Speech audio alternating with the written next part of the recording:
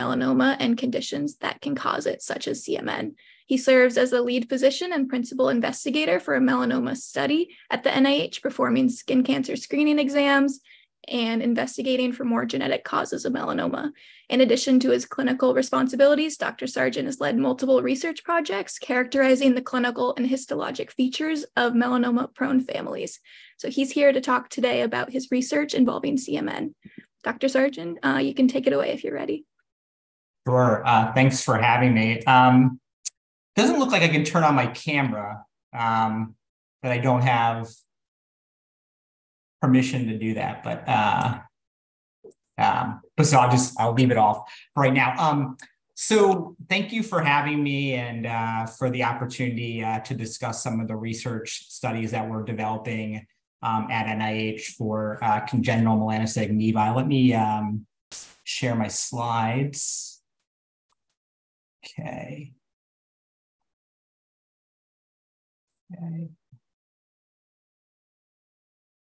So before I begin, I have no conflicts of interest related to the topics that I'll be discussing today, and the views expressed in this talk are my own and should not be interpreted to reflect the views or policies of the National Cancer Institute. So in the first part of this talk, I'm briefly going to review the clinical and genetic features of large and giant congenital melanocytic nevi, and this will provide some context for some of the research studies that we're developing, including a clinical trial and a natural history study. So large and giant congenital melanocytic nevi are tumors of melanocytes, which are the cells in your skin that produce melanin pigment. And these lesions develop during pregnancy and grow to a diameter of at least 20 centimeters in adulthood. This is a rare condition with an incidence of 1 per 20,000 to 1 in 500,000 live births.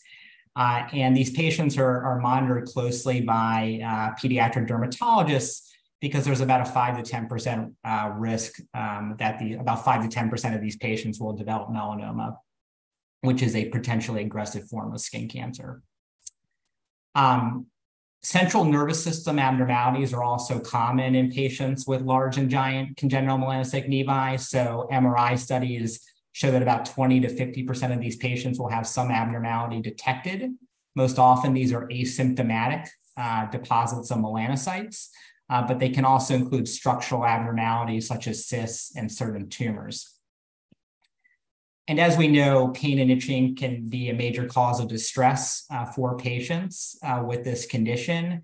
And we don't fully understand what causes these symptoms, but we think it's related to intrinsic factors within the nevus itself.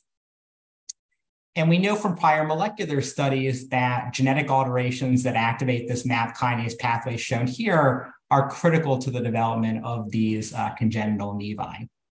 And so potentially, if we could block this pathway, this would be an effective treatment for this condition. And there's data to support this hypothesis. So this was a study that was published about 10 years ago of mice with an NRAS mutation. And these mice developed giant congenital melanocytic nevi. And so in this study, the investigators treated these mice with a MEK inhibitor, salumetinib, and it was able to shrink these giant congenital nevi in mice and also reduce melanocytes within the central nervous system, suggesting that it could be an effective treatment in humans. There's also human data as well. This was a report that was published several years ago of a 7-year-old patient with a giant congenital nevus caused by this ACAP9 BRAF fusion. A fusion is when two genes are abnormally stuck together, and that can result in activation of one or both genes. So in this case, this fusion activates this BRAF gene, which then activates the MAP kinase pathway, leading to nevus development. And so this patient was having severe itching and pain related to her nevus. And so to manage those symptoms, her doctors treated her with trametinib, which is another MEK inhibitor, and that resolved her itching and pain within 1 month of starting treatment. And at 6 months, it had decreased the thickness of her nevus by about 50%, which is shown in the MRI images on the right. So panel C is the MRI image from before treatment, and then panel F is the MRI image after 6 months, with the arrow showing the thickness of the nevus. And so we hypothesized that if we block this MAP kinase pathway with a MEK inhibitor, this would be an effective treatment strategy for large and giant congenital melanocytic nevi. So what are the potential benefits of decreasing the size of these lesions? Well, one, it could potentially reduce melanoma risk. If you shrink these lesions enough, there are fewer melanocytes that then can transform potentially into cancer. And if we can shrink these lesions enough, it may allow for surgical excision of the residual nevus. MEK inhibitors are approved by the U.S. Food and Drug Administration for the treatment of multiple tumors, both benign and malignant, including brain tumors and melanoma. Solumenib is a MEK inhibitor that was recently approved by the FDA for the treatment of unresectable plexiform neurofibromas, which are benign nerve tumors that typically develop in children. And they were approved because they were able to shrink the tumors and there was a durable response to treatment, and it also improved symptoms such as pain. Overall, solumenib was well tolerated in these children, with the most common side effects being nausea and diarrhea. And these drugs are not chemotherapy, so patients, when they're on them, don't lose their hair and have other side effects that we typically associate with chemotherapy. So I am currently developing a clinical trial, solumenib, for large and giant congenital melanocytic nevi with my collaborator, Dr. Mario Yo, who's a pediatric oncologist here at the MCI. So why are MEK inhibitor clinical trials needed? So these trials will allow us to evaluate clinical responses to treatment. And also this will allow us to generate data in a systematic way that we can then submit to regulatory bodies such as the FDA, which is hopefully, if this drug is effective, will then lead to FDA approval of this medication for large and giant congenital melanocytic nevi. And FDA approval, as many of you are aware, is an important step for making sure that insurance covers this medication for patients. So for this trial, our goal is to enroll at least 10 patients, although we can enroll up to 15 patients. Patients are eligible if they're between the ages of 3 and 40 years and have a nevus with an adult projected diameter of at least 20 centimeters. And so we use growth curves to project the adult size in children. Patients with neurocutaneous melanocytosis can participate in this trial if they're asymptomatic. So for example, if you have a history of seizures related to a structural abnormality, as long as those seizures are well controlled on medication, you could still participate in this clinical trial. Patients will be treated with solumenib at the FDA-approved dose for 24 treatment cycles. Each treatment cycle is 1 month, so for a total of 2 years. The primary outcome that we'll be evaluating in this clinical trial are changes in surface diameter. So we'll compare the diameter of the nevus at the end of the trial compared to pre-treatment. Some of the secondary outcomes that we'll be evaluating are changes in tumor thickness, which will be evaluated by MRI, and changes in patient-reported outcomes such as itching and pain. So the Vectra whole body 3D imaging machine shown here is a technology that we'll be using to evaluate changes in the nevus during the trial. So this machine is comprised of multiple high-definition cameras, and it allows for 3D image capture of skin lesions. And so using this technology, we can not only monitor changes in diameter, but we can also measure surface area and topography as well, including changes in height of the skin lesions. And there's no radiation involved with this machine. There are very few of these machines in the country, but one of them happens to be at the Innova Healthcare facility in Fairfax, Virginia, which is a short drive from here at NIH. And so we are partnering with them for this clinical trial in order to have access to this technology for the trial. During the trial, participants will be closely monitored by NIH physicians, including pediatric oncology, dermatology, and neurology, and routine blood work will be performed to evaluate for side effects of treatment. We anticipate that this medication could reduce risk for melanoma, but if there are lesions that are clinically suspicious for melanoma during the trial, surgery will be called to perform biopsies of those lesions. Here's a study calendar giving an overview of the trial. So trial participants will be initially seen before starting treatment, and then every 4 cycles, so every 4 months until the 24th cycle. After the 24th cycle, if patients are responding well to treatment and want to continue with therapy, they can do so under the joint management of both NIH physicians and their local physicians. But patients can also stop treatment after 24 months if they decide they don't want to continue. And regardless of that decision, patients will be monitored at 6-month intervals for an additional year after the 24 treatment cycle. During these clinical center visits, patients will be seen by multiple specialties and undergo MRI imaging as well. There is a significant time commitment with this trial. So this trial will involve visits to the NIH every 4 months for 2 years while on treatment. We try to minimize the impact of these visits on everyday life. So typically we have clinic visits on Mondays, so patients and families can travel over the weekend to minimize the disruption as much as possible to school and work. NIH will pay for all travel costs, as well as any procedures, laboratory tests, and clinical evaluations that are part of the clinical trial. This trial, our protocol, recently successfully completed scientific review at the NIH, which is a major hurdle to clear. And now our protocol is being reviewed by the NIH Institutional Review Board. And we anticipate opening the trial for enrollment in 2024.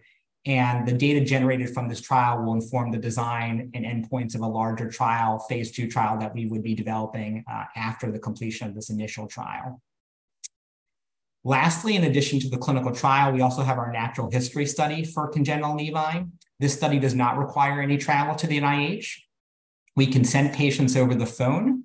And then once patients are consented, we would request medical records from outside facilities, and also any prior biopsies of the nevus that have been performed so that we can perform molecular studies. Because one of the major goals of this natural history study is to characterize the genetic alterations within the nevus and to correlate those findings with certain outcomes such as melanoma development, as well as things such as neurocutaneous melanocytosis. Initially, our goal is to enroll patients with large and giant congenital melanocytic nevi in this natural history study. And those patients enrolled in the natural history study are the ones that we'll reach out to initially about the clinical trial when it's open for enrollment. But we're also interested in enrolling patients with smaller nevi that are at least 10 centimeters in diameter, or patients with multiple congenital nevi that are 5 or more centimeters in diameter. So we hope that you'll consider, participating in this trial, which is now open, or this study, which is now open for enrollment. If you are, there's the website shown here, and you can, there's a one-page application where you submit your name as well as contact information, then a member of our research team will contact you. I just want to acknowledge my key collaborators on these studies. And here's my email address. If people have questions, they can also reach out to me directly. I'm happy to take any questions. Stop sharing. Great. Thank you so much. Dr. Sargen, you should be able to turn your camera on. Yeah. Oh, there we go. Yeah. Sorry, we changed it. If anyone has any questions, now would be a great time. You can either type them into the Q&A or you can raise your hand and I'll try to be able to unmute you if you'd prefer to speak out loud.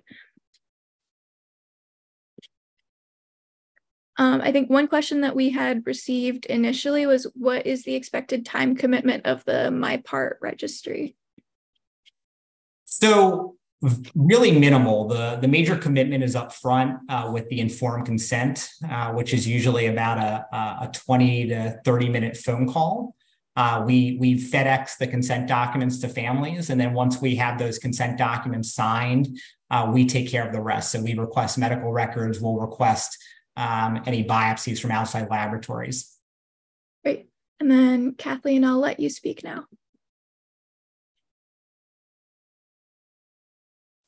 Unmute. Hi, quick question.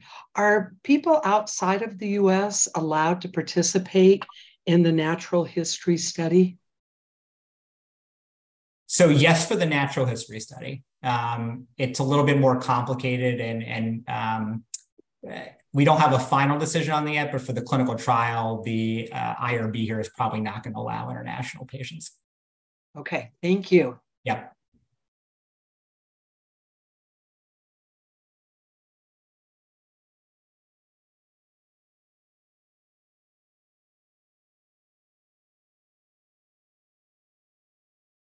And then I think someone also asked if you could put your email address in the chat Sure. as well.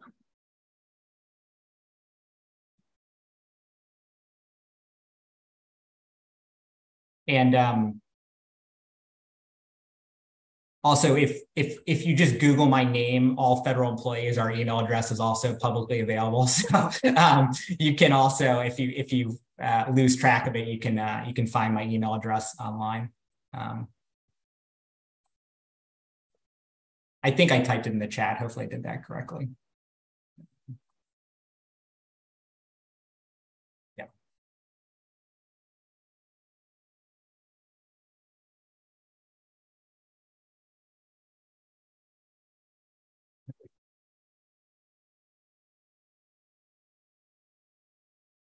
And Lauren, correct me if I'm wrong, but I believe we'll also be sharing further about the two that Dr. Sargen mentioned with everybody. So you'll continue to see that information and have access to those details. Yes, we just wanted to have a recording here. So this is what this conference is for, to produce this information and just make sure that as we share information, we can link back to this recording for people who wanted a more in-depth look at the clinical trials, because there is a lot of details associated with it that we felt like Dr. Sargen would be the best to articulate. So thank you, Dr. Sargen, for joining us today and making that possible. Sure. And then we had another question: is the MyPart the parallel program to the registry that Nevus Outreach is doing? Lauren, or maybe you'd be best to answer this one, since I think you're the one who mentioned that a few days ago. Sure. So we are aware of the MyPart study, and Dr. Sargen has graciously agreed to join a working group for the purpose of developing a CMN registry project that would be IRB approved and would parallel in some ways to this natural history study. We just realized that there is some value in being able to collate data when some patients may not be captured by this NIH natural history study just because of their size of their nevi or other things that they may not meet. But we are interested in, at the end of the day, just collecting as much data as we can to move science forward as quickly as we can. And we know that a patient registry, regardless of where that information lives on a computer somewhere, is the best way to move research forward. So we appreciate Dr. Sargen's collaboration in that effort, and all the other physicians that are making that possible. Yeah, and I should just add also, primarily the natural history studies for research, but once patients are enrolled, if there are biopsies that are done in the future and there needs to be an evaluation, either the pathology or a molecular testing of the biopsy needs to be done. That can all be done in our clinical laboratory here as part of the natural history study, and we can return those results to healthcare providers to assist with diagnosis and treatment decisions. We also, can be sort of a supporting entity for clinical care on the outside as well. And all those costs are covered by NIH. So patients and families wouldn't receive a bill, and insurance isn't billed for any testing that we do as part of the natural history study. Fantastic. Thank you so much. And we just, again, appreciate you being a very collaborative partner in this process as we navigate just rapidly evolving science, and wanted to make sure that our Nevus patients are at the forefront and to benefit from all that. So appreciate it. Sure, absolutely. Thank you for working with us. Sorry, I think we have another question if you're still able to answer one more. Does the NIH ever get any international patients from outside the US? I think you might have addressed that, but if you could just answer it one more time, or Nevus patients in particular. Yes, so we do. And we can certainly enroll them on the natural history study. It gets a little bit more complicated with clinical trials because of the frequency of visits. And certainly there are families and patients abroad who have the means to come every 4 months, but NIH typically likes trial participants to be in the continental US in case there are complications, so that there are local healthcare providers they can see. So I don't have a final decision yet from the NIH IRB about that, but my suspicion is they're going to say no to international patients for at least the trial part. But for the natural history study, we absolutely can enroll them. Great. Thank you so much. I know we have limited time, but of course, everyone, sorry, I'm offering, but feel free to email either Nevus Outreach or Dr. Sargen if you have further questions. And again, we'll continue to push out more updates about both of these studies as they continue growing. Thank you. Thank you so much for joining us. So up next, we have a presentation from Dr. Elena Hawryluk, who's trained in both pediatric and adult dermatology. She has a special interest in pigmented lesions, including melanoma, various forms of nevi, including CMN, and other pigmentary birthmarks. She's authored both primary research and research review articles on melanoma and pigmented lesions, and she's delivered presentations at regional and national meetings on these topics. So I'll just be playing a video with Dr. Hawryluk's presentation.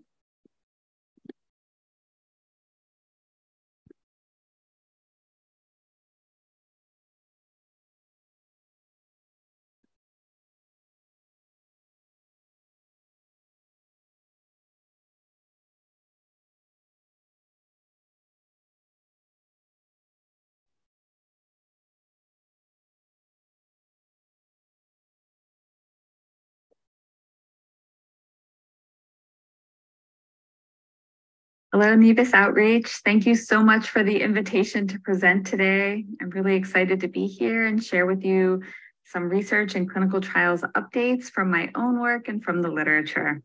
My name is Elena Hawryluk. I'm a pediatric dermatologist. I'm from Boston, Massachusetts, and I practice at Harvard Medical School. My disclosures are listed. I'm an author and reviewer, a consultant, and I do have a research collaboration, which I'm excited to talk a little bit more about today. And I received funding from the Pediatric Dermatology Research Alliance, the Career Bridge Award that supports my efforts on congenital nevi research. And I'd like to start first and foremost by acknowledging and thanking my congenital nevi patients, and one in particular who's pictured here. So this is the nevus of a patient who I've cared for over a decade. And this patient has really changed my career path. I came to learn from her all of the different things that she had done and tried with various doctors over the course of decades to try to treat her congenital nevus. And I came to learn from her that she was coming to me for care of her nevus and management over time, where our goals were to keep her skin safe and healthy and comfortable, to monitor and to look for melanoma, to manage some of the skin consequences that she had from treatments for melanoma that made her itchy and dry, keep her comfortable and provide support. And so that was a big lesson for me. And definitely this patient impacted my career and has inspired me to really work hard to take better care of our congenital nevi patients. She would be so thrilled to know that I'm here with you today. Typically, I see patients in two different settings: in the outpatient clinic most frequently at Mass General and Boston Children's Hospital. I take care of patients who are primarily pediatric, though at Mass General, I see congenital nevi patients and melanoma patients of any age. And if you're looking for me in a consultation, it's most likely because you've come across some of our research and are interested to see how it's impacted the clinic. So I've met several of you through this avenue, and thank you for finding me. The paper that has brought many people to the clinic recently is this paper from Cell in 2022, where I worked along with my chair, Dr. David Fisher, and his brilliant laboratory on identifying topical therapy for regression and melanoma prevention of giant congenital nevi. This was a Cell paper, and it's very exciting, and I'd love to talk a little bit more about it today. To do that, first, I'd like to introduce you to a mouse with a congenital nevus. And here we see two mice at birth, where one has a nevus and has darker pigment. And you can see these mice over time and how this pigment is distributed differently on their skin. And you can even see this on their foot pads. Here, this mouse on the right has the congenital nevus, actually developing proliferative nodules. And these mice actually can also develop melanoma. And that's one of the reasons why they're so valuable to help us learn more about congenital nevi. So these were the mice that were studied in this paper that we'll tell you more about. It turns out that both mice and humans make nevi that look similar under the microscope. So when a mouse and a human both have a skin biopsy, you can see here the human on top.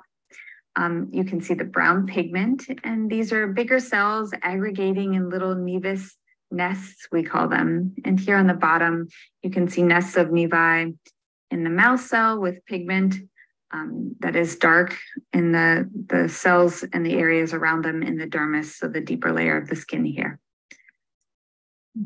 So in this paper, we looked at topical targeted inhibitors and found that they can regress nevi in mice.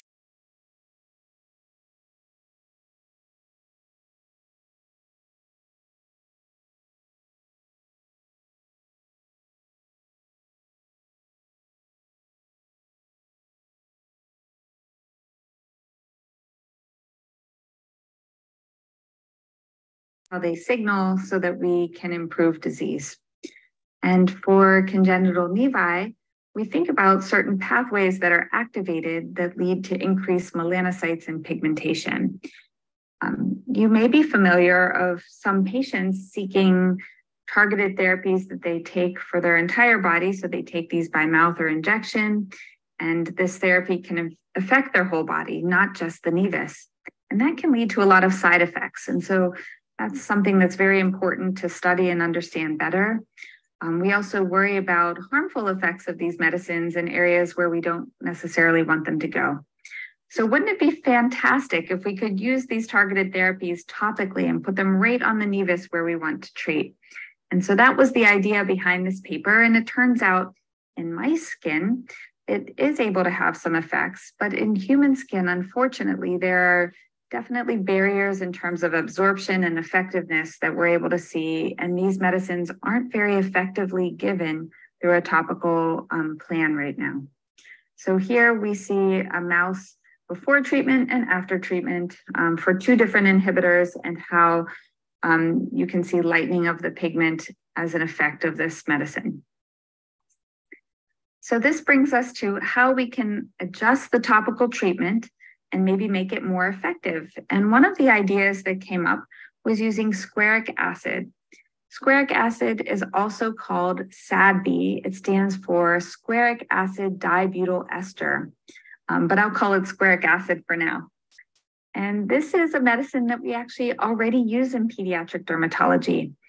It's a sensitizing agent that induces a delayed type hypersensitivity response, and it activates cutaneous immune mediators or signals in the body. So what does that mean in English? So it's a sensitizer or a solution that you put on the skin, and it causes a reaction that in an extreme form is almost like coming in contact with poison ivy. So you come in contact with poison ivy and oil goes on your skin, and that causes a lot of inflammation, sometimes blistering and itching. And so the idea behind squaric acid is using it at a very dilute concentration so that you don't get as much blistering and itch and adverse effect, but you still get some of the signal changes. So squaric acid is something that we already use in pediatric dermatology. We use it for patients that have many, many warts and don't want to undergo freezing or destructive approaches. So kids generally don't like those very much. So we have found some good use for squaric acid. And it turns out, basically the patients come in and we treat them with a stronger concentration, for example, on their forearm to sensitize their body.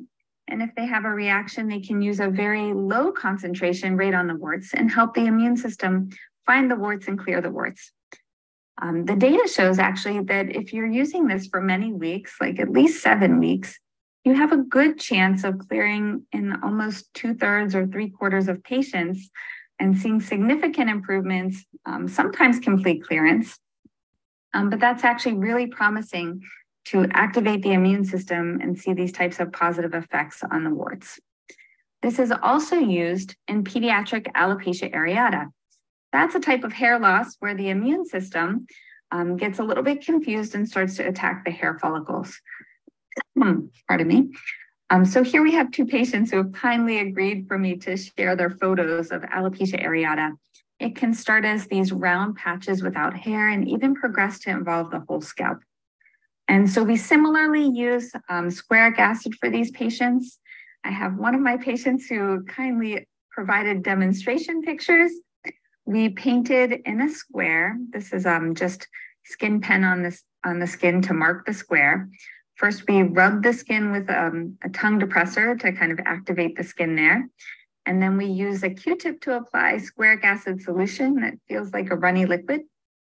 We apply a tegaderm bandage to keep the liquid in place, and then they wash it off the next day.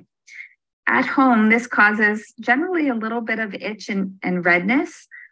Some patients have a very robust reaction and have a little bit more blistering or even scaling there.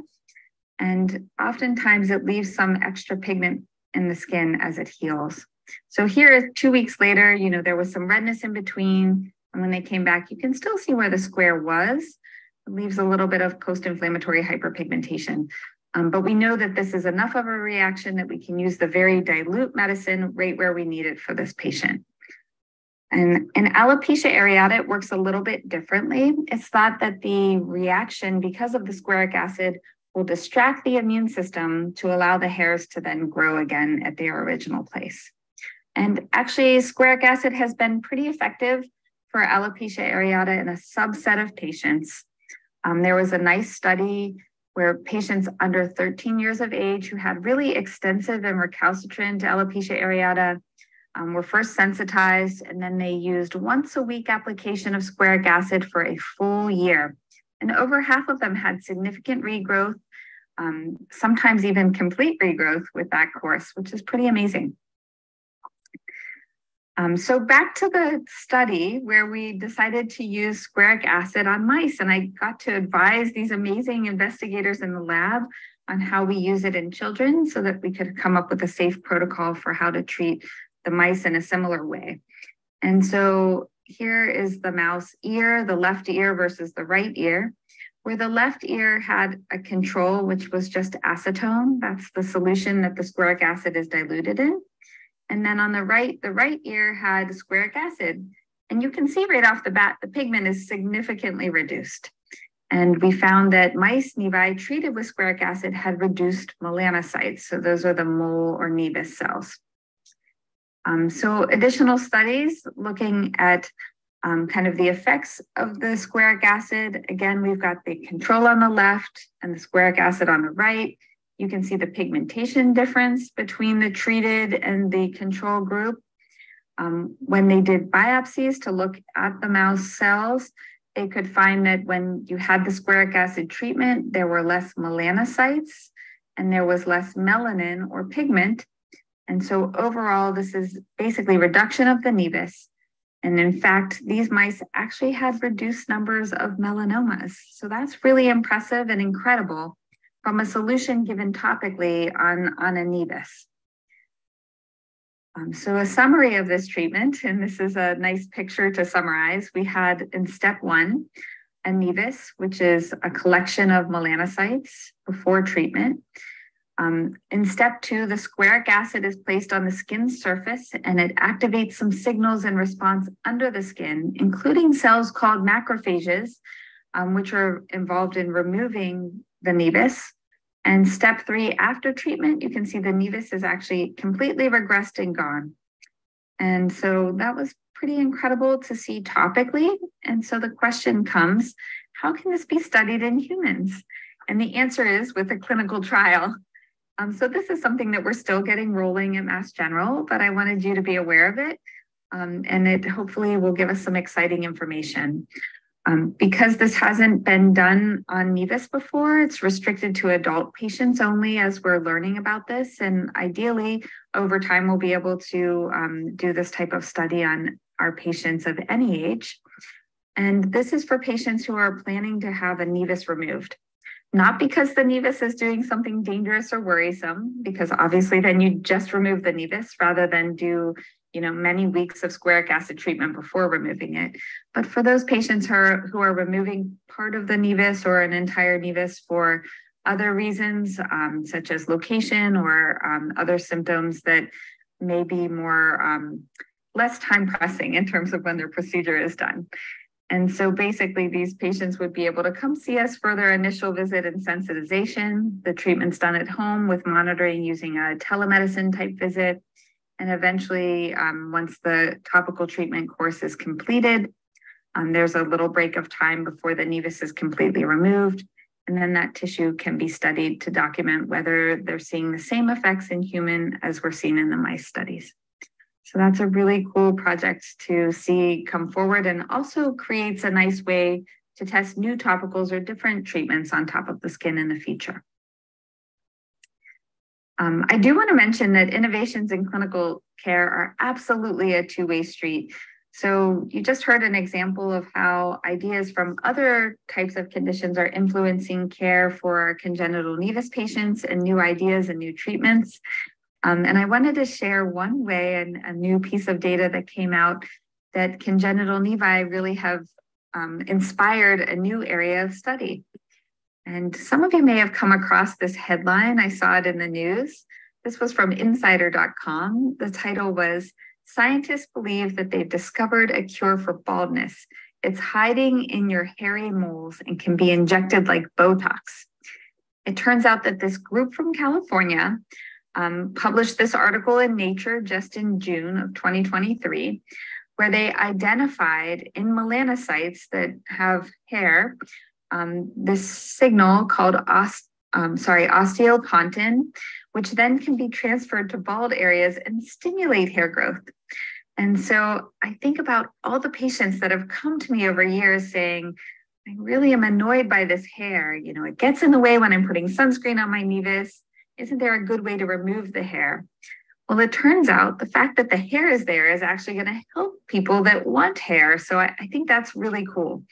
And the other piece to the puzzle is when we learn how to turn things on, we often learn how to turn things off. So I'm hoping that some better remedies for bothersome hair are right around the corner, that maybe this signal will be an on and off switch that we can use to take better care of our patients. Shifting gears back to the clinic, one of the things that drives me more than any is how can we think about ways to take better care of our patients with changing nevi? And as you know, this can be very stressful. There are a lot of changes that happen naturally and normally, and those are fine, but then there are worrisome ones as well. And this brings us to a new test. So there is a new test out. Some patients refer to it as a sticker test, and it will give some information as to whether a biopsy is necessary or not. So this test involves placing stickers right on the lesion that you're worried about. And the stickers are sent to a lab to analyze the genetic material. And those genetic signals can tell you if the mole or lesion is high risk or low risk for melanoma. And this test has performed incredibly for atypical moles and melanomas to distinguish them in adult patients. It really hasn't been studied in children, and it definitely hasn't been studied in congenital nevi.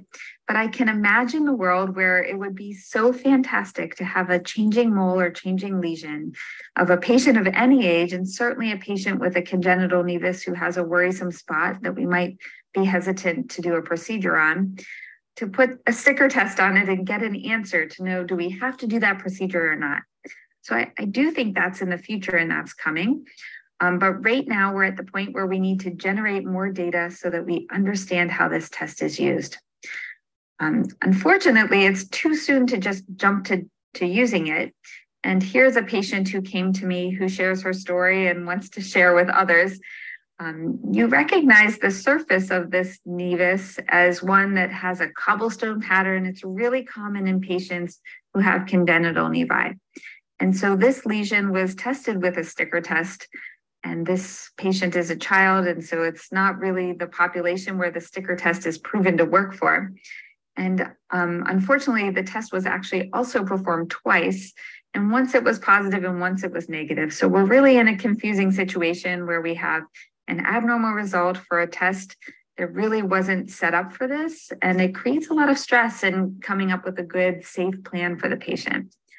So this is the situation that we're trying to avoid by hopefully generating more data by taking sticker tests for lesions that are being biopsied so that we are able to understand how to best use a sticker test in the clinic.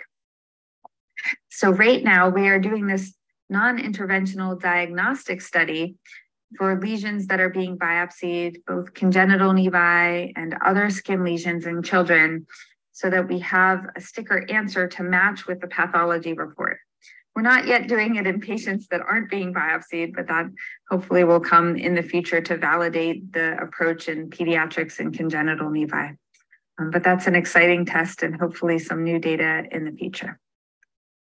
The last point I'd like to wrap up with is patients asking about interventions. So I have patients coming to see me because they find the paper online about squaric acid, and they want to know when these treatments are going to be available or what else we have to offer. And we absolutely do want to do a better job. And I will say that the way that I learn best about how to help my patients and help connect them to the resources they need is from my patients. I love listening to patient experiences, and I've included my email. I would love your feedback on this talk and any thoughts that you have, because it really helps me do a better job. I have to warn you, I'm not the best at replying to email at times, but I do read them and I do appreciate them and the time it takes for people to reach out. I've learned so much from physicians across the globe. We have physicians in different countries doing different types of procedures on congenital nevi with different technologies, such as cooling. I have a physician trainee who is a master's student now who comes from Asia, who's explained to me a lot about how nevi are cared for in her part of the world with a lot of lasers and procedures that aren't as common here. And so this led us to generate a podcast, which is actually available on the Pediatric Dermatology Research Alliance website, which I've listed there. It's called Points of Discussion Podcast, and you'll see several series with different topics, but the one that I really enjoyed was the topic laser and congenital nevi in children. And I think the reason why I enjoyed it so much is that I could pick several experts and interview them and ask them the questions that I would love to hear as well. So I'd encourage you to check that out if you're interested, and certainly share your experiences with me. I find for my patients, a multidisciplinary approach is the way to go. I'm not the person that does surgery or laser. And so oftentimes I'm collecting data and connecting people to the resources that they need and they're interested in. So I definitely want to thank my colleagues who take amazing care of our patients together. Surgically, I work closely with Dr. Branko Bojovic, and for lasers with Dr. Rox Anderson and Dr. Yakir Levine to take care of patients over time. And, the technologies and approaches are just improving and our tools are just expanding at an amazing pace. So I'm really hopeful that we're able to work together collaboratively to help our patients come up with the perfect plan for them. And whether that plan is me watching and babysitting in the clinic, which is one of my favorite things to do, or exploring with some of these experts on the tools that they have and what they can offer. I think that the right plan is the plan that you come up with together for, your family or your patient or yourself in the case that you're the owner of the nevus. And I'm just delighted to be part of the process. So thank you for the opportunity to speak today. I'd like to especially thank Pedro for supporting my research interest in congenital nevi. And I hope everybody has a great day.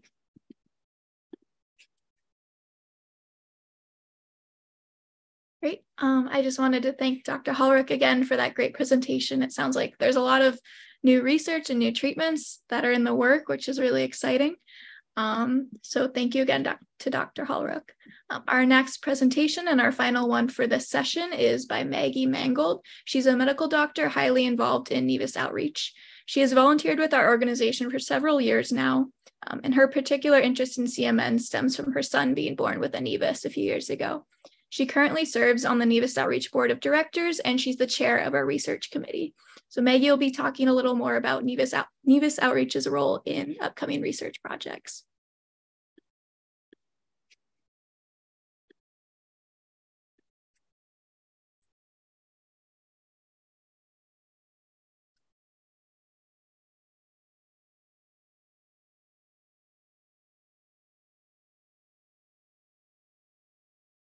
Hello, everyone. I'm so glad you were able to join us this evening. My name is Maggie Mangold. I am a Nevus mom. I am on the board of directors, and I am the chair of the research committee. And I'm here tonight to share some information about our committee, our structure, what we've been up to, and hopefully share some exciting news that you maybe can get excited about like we have. So without further ado, I will go ahead and share my screen.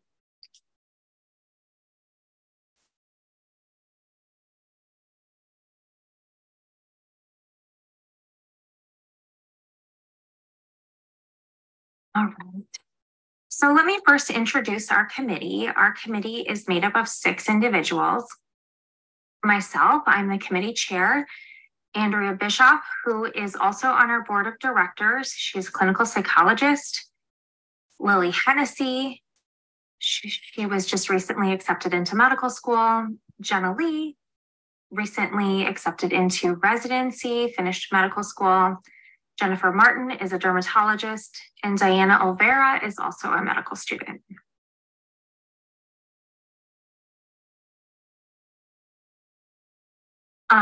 When we talk about our committee structure, we meet typically monthly, and our committee has doubled in size in the last year, which has been a very exciting thing. We've brought new varying experiences at different places of the country, and also added 2 members with congenital nevi themselves. Over the last year, we gave 3 grants to students to attend the 2022 Nevus Outreach Conference and Reunion. This was the first that we had done this, and it really gave those students an opportunity to experience our community, to build relationships with existing researchers and physicians, and to give back by working on some small projects. And one student also, these are different individuals, came to each of our 2023 medical conferences. So the American Academy of Dermatology and the PEDR conference. When we look historically at Nevus Outreach and our role in research, I want to take you on a little timeline as to where we've been and where we are hoping to go. So Nevus Outreach is a 25-year-old organization. And in the early days of the organization, the goal was really building relationships with the medical and scientific community. The people that have come before us have done a wonderful job of that. We have some very dedicated researchers and physicians who really give a lot to our organization. And in those early years, a patient registry was established. Some of you may remember this, but unfortunately, this wasn't a viable long-term registry given changing patient data requirements in different countries, and also the limitation that this was a patient-entered database. So patients would log in, put in what they knew about themselves, but there was no verification as far as if the things put in there matched what was in the medical record. So as our registry was really no longer working, we kind of shifted roles for a while. And over the last decade or so, the Nevus Outreach Research Committee has shifted that focus to supporting research. So grants were given. Each year we would put out a request for proposals, and we would have researchers approach us with their proposals. And these grants were small, typically in the $5,000 to $10,000 range. And we would give 3 or 4 of these each year to researchers to help augment what they were doing with research. This was never enough to fully complete research. Research is very expensive, but it was a nice way of giving back to those researchers and helping them with their projects. However, the committee has decided to shift some focus from giving small grants to really strengthening our ability to engage with the medical and scientific community. And some of the rationale behind that. So research is very expensive, hundreds, thousands of dollars, millions per, we could say, to really fund a good research project. So our $5,000 or $10,000 in grants, while helpful, was not having quite the impact that we would hope. And we feel that shifting that focus to spending that money on engagement with the scientific and medical community and collaboration will have a larger impact. So what does that look like? This is spending our money on advocacy or pushing the federal government for funding for projects, writing letters of support to different researchers so that they can go and get that funding that they're looking for. Spending money going to scientific gatherings and engaging with the researchers and the scientists, looking at membership databases. How do we get our toe back in that water, but also be in compliance with changing laws? And then supporting ongoing and upcoming clinical trials. How can we as an organization best interact with those researchers? So this is really this shifting focus of our committee to more of a collaborative approach. So as we talk about that, one of the strategic endeavors that the board of directors undertook was membership. I'm sure all of you have seen these. Hopefully you've all filled out your membership. So membership was launched in the 2022 conference. And we feel that membership is very important as we look down the road to research projects. This allows us to go and say, how many patients do we have? Where do these patients live? What are the age demographics? Without sharing any, specific patient data, just to say to a researcher when they say, well, we want to do a study on children with facial nevi. We can say, well, we have 50 that we know of. So this type of membership data is really important when we communicate with researchers. It helps us communicate to clinical trials. Where are most of our patients? Are they in the Midwest, East Coast, West Coast, South? Where do these patients live? And as they're planning for where to have centers to enroll these patients, that helps us know where it may be helpful for them to put those locations. And then if and when Nevus Outreach can launch our own patient database, this membership data can be used to recruit those that are interested. We'll have phone numbers, contact information, mailing addresses, all very important stuff as we look towards registry. So let me take you through perhaps the last year of the research committee and kind of share with you what our year has looked like. So many of you may have been at our Reunite conference. This was the conference and reunion that was held in Denver last year. We were very lucky to, again, be able to offer free consultations to patients. We had some very generous physicians who donated their time. And you can see here, we had a variety of dermatologists, surgeon, and neurologists who came to our conference.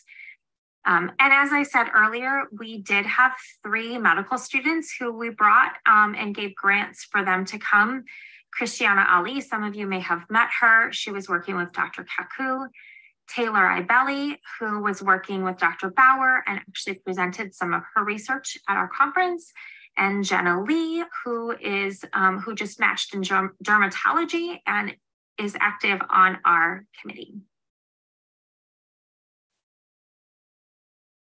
All right, then we move forward to November, the PEDRA conference. So PEDRA is the Pediatric Dermatology Research Alliance.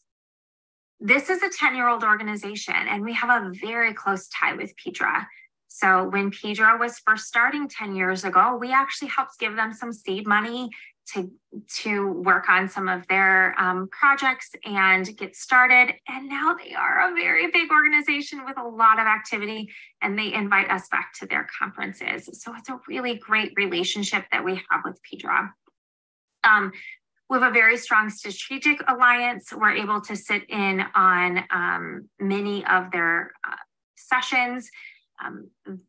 Their big focus over the last few years has been injecting the patient voice into research. And so what are patients curious about? What is important to our patients? And so having a seat at that table with a bunch of pediatric dermatologists who are all doing clinical research is just a great place for us to show up and be present.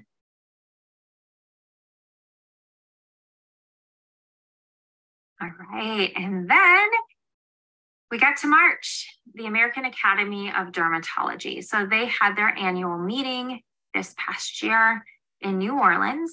It was a big conference. So dermatologists, both pediatric and adult, from around the country, I would say probably around the world, and then all of the other rare disease organizations in the skin world also come. So at this meeting, we sat in on several lectures. We collaborated with some new doctors that we haven't met before and made those connections, but then also had some strategic meetings during this time. So we met with Michael Sargen with the NIH. We met with representatives of PEDRA, so that Pediatric Derm Research Alliance. We met with Global Skin, which is a organization that supports skin condition groups from all around the world. I had the pleasure of being able to volunteer at a rare disease booth for a while, a few hours one day, and met with a lot of great residents and physicians and educated them on congenital nevi. And also just got to talk to other rare disease organizations and figure out what they're doing, how they're serving their constituents, their members. So the American Academy of Dermatology is always a great time to collaborate. I know you all just heard from Michael Sargen with the NIH, and that has been a big focus of this last year. So engagement with the NIH, and we continue to be that liaison. One of the things that was really great this last year was, as a research committee, we were charged with asking, with giving a list of endpoints that our patients would be interested in as far as clinical trials. So things like how itchy is my nevus skin? How much does it disrupt my sleep? How much does it tear? What is the hairiness level? How does this impact my social interactions? All of those endpoints that maybe aren't the first thing that a researcher thinks of, but are really forefront in the minds of people with nevi. So being able to inject that patient voice into clinical trials, into questionnaires, is something that we feel so honored to be tasked with doing.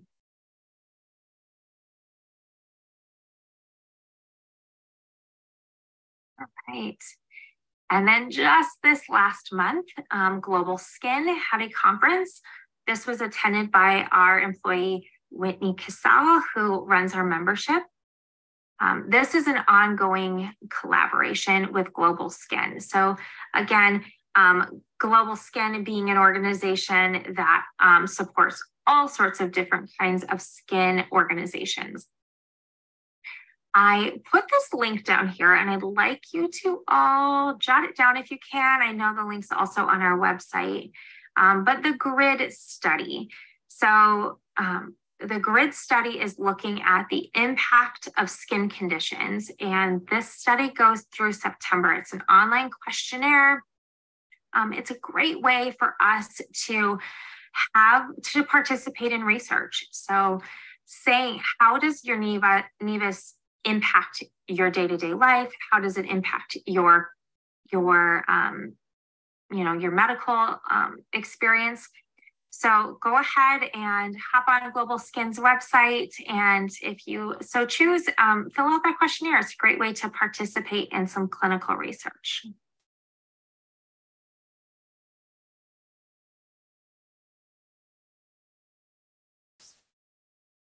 We've also had just a variety of other smaller activities that we've done. In the center of this photo here is Lily Hennessy. She has been a tireless volunteer for our organization.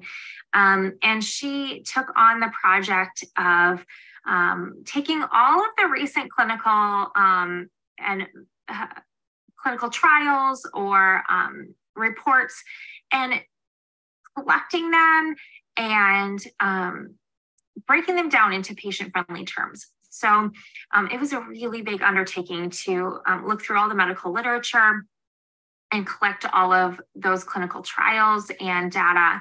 And that list will go live on our website in the very near future. And so be looking for that as a way to kind of see those studies and hopefully be able to understand them in a little bit more patient-friendly terms.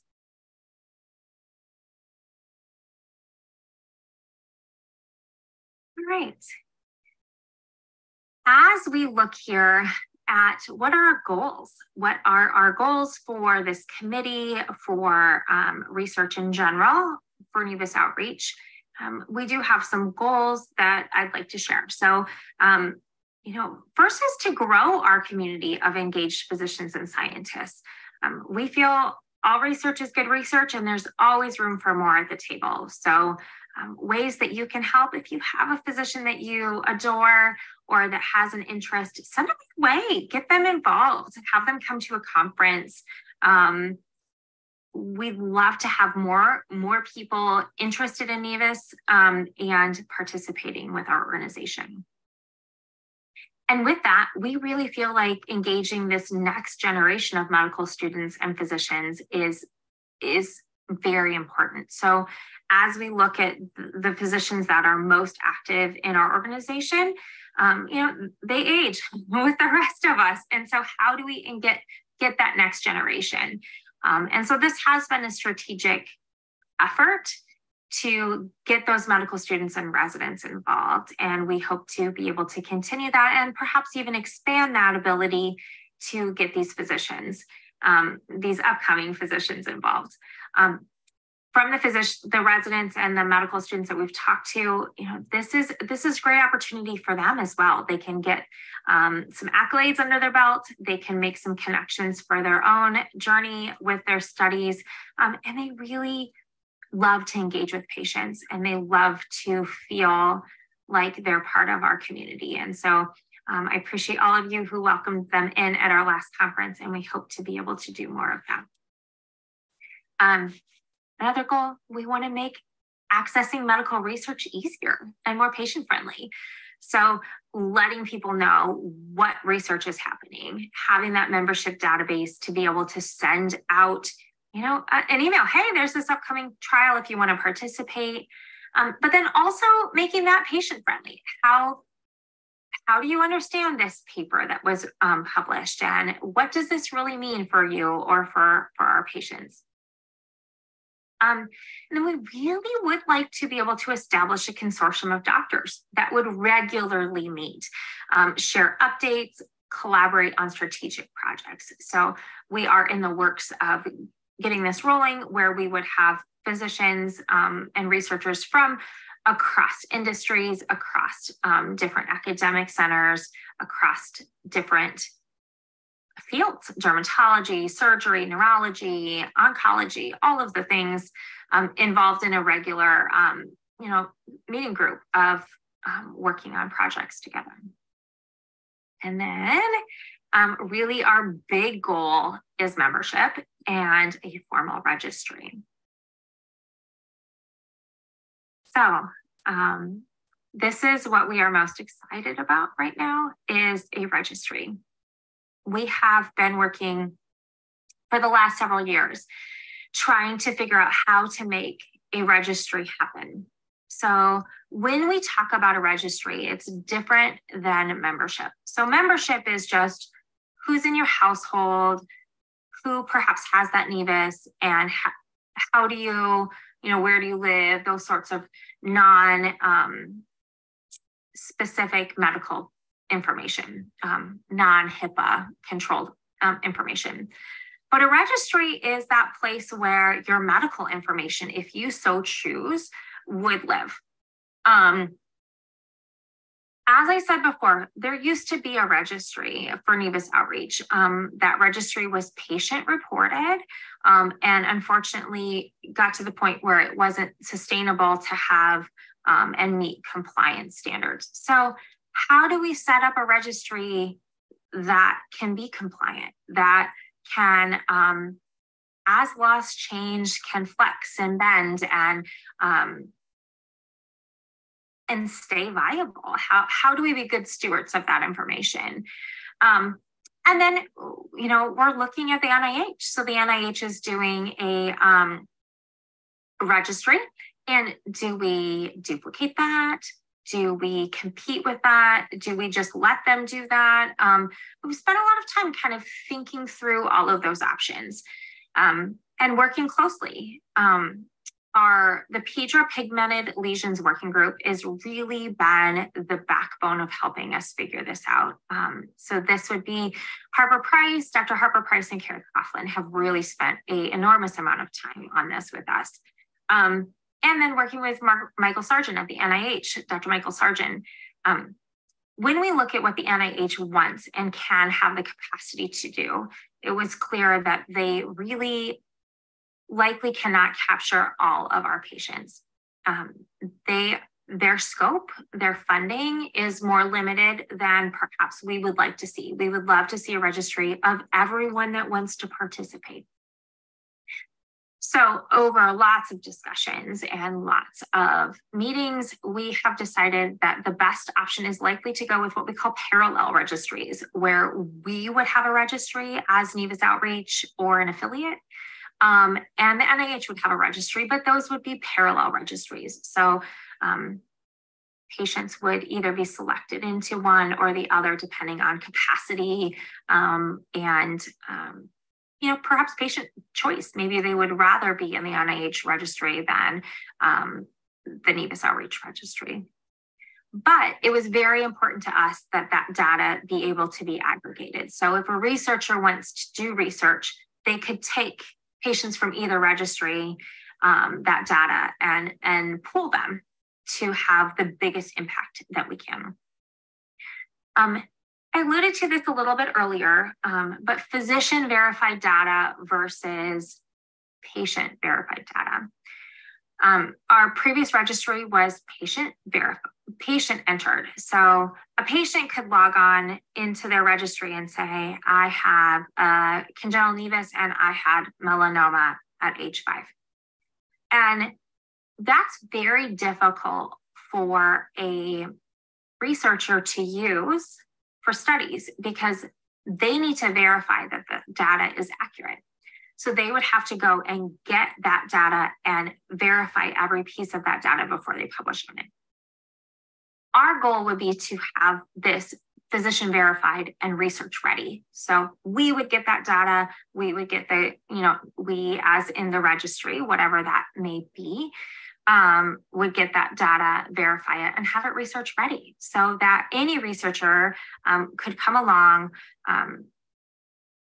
and apply to use that data. Obviously, there would be very strict, what they call IRB requirements, where that research has to be vetted.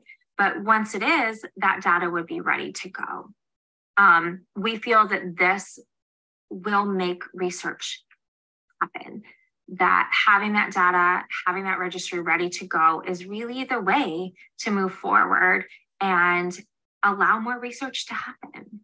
So this has been our big goal. This has been something we have worked very hard on over the last year, looking at all sorts of options and investigating that.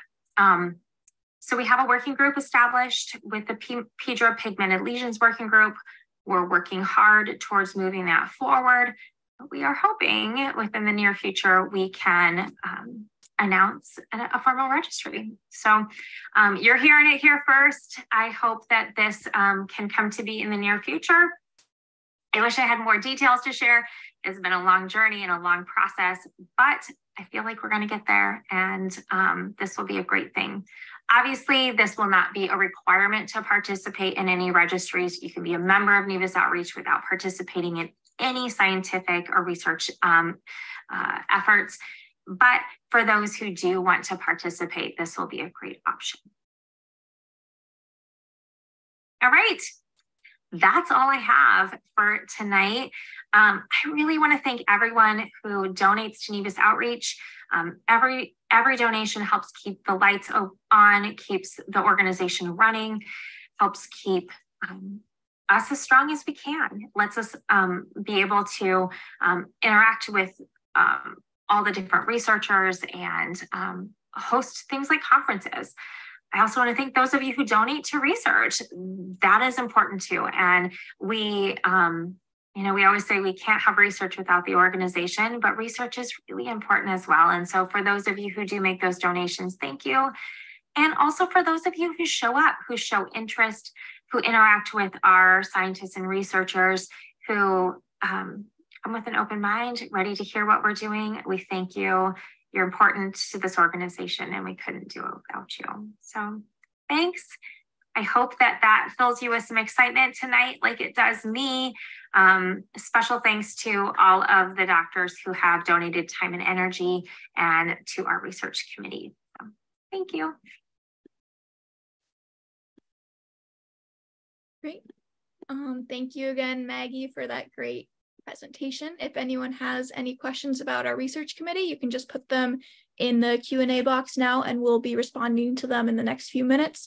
Our next session is the Ask the Experts panel, which will be starting in about 4 minutes. So we have a couple minute break. I'll see you guys in a few minutes.